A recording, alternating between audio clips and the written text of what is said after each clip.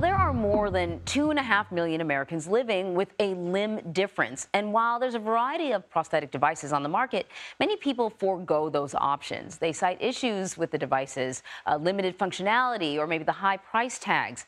But now a former NFL player is teaming up with a tech startup that's using AI to change the game for accessibility.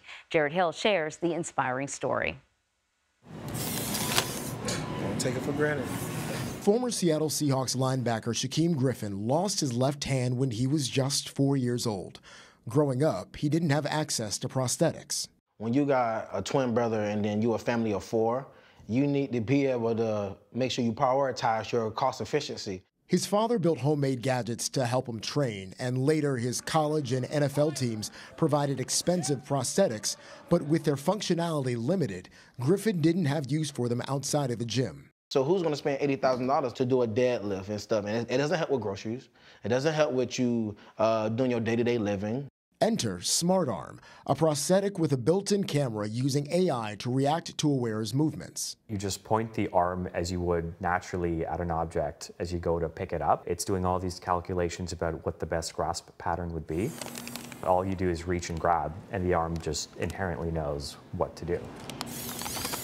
Toronto-based co-founders Hamal Chowdhury and Evan Neff say smartARM is poised to disrupt the prosthetics industry. They want to improve on everyday living. Having smartARM will adapt to me picking up groceries, opening up bottles. The smaller things that's everyday living will be accessible now. We want the device to conform to what the user wants to do, and that's where the AI comes in. The AI basically comes pre-trained, and it knows what to do with a bunch of different objects. Kitchen accessories, mugs, cutleries, common food items like apples, bananas, very common objects that anyone on a daily basis would be interacting with. The company has received financial and technical support from Microsoft and plans to make the arm available in Canada later this spring. It hopes to clear U.S. regulations within the next year. What we're building is one of the most intimate forms of technology that one could possibly think of. It's going to be worn by someone on a daily basis and enables a whole new level of autonomy in their day-to-day lives. So we really need to make sure that every little piece of hardware development, software development that we put into this arm is of the highest quality. And now I'm shopping.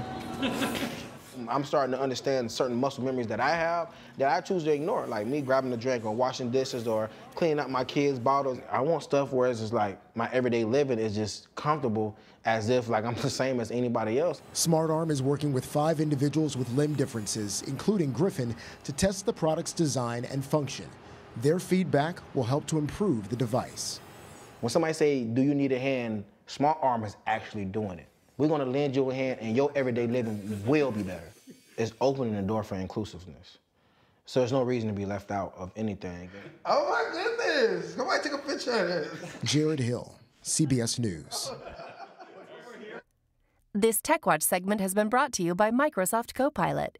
It's AI for all.